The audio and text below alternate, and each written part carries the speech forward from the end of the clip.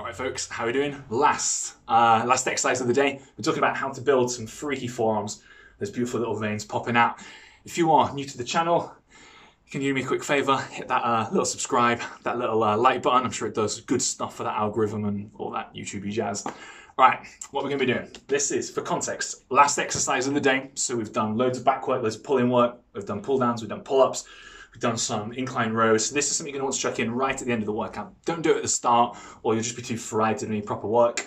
What you're gonna do, I like to, with a dumbbell wrist curl, think about, rather than just going through the motions up and down, just pop that down for a sec, I want you to think about full flexion extension of the wrist. So you're gonna go here.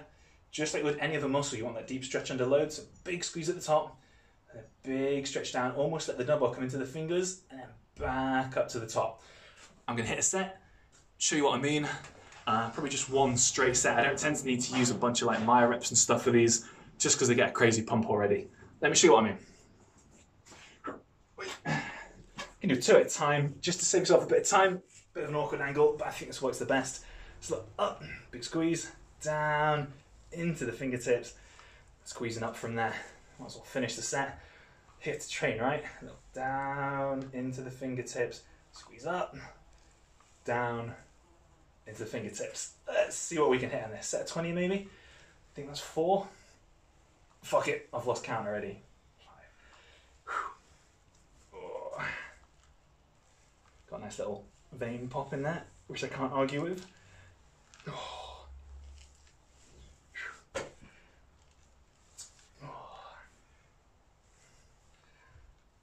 You counting for me? I think this is 11, but screw it, I've no idea. 12.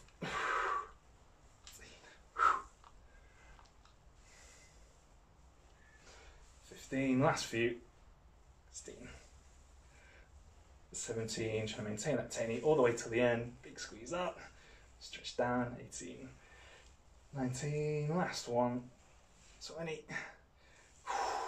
And down. Holy moly. Should get those lovely veins popping if you do that one right. Whew. And with that,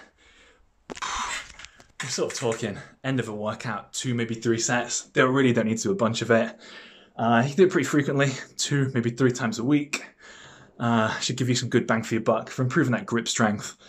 And things like your deadlifts, even your weightlifting movements, if you're in an off season and you want to chuck them in.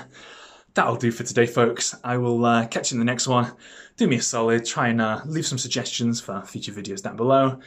Maybe hit the like, subscribe, all that good YouTube-y stuff, and I'll see you in the next one. Catch you later.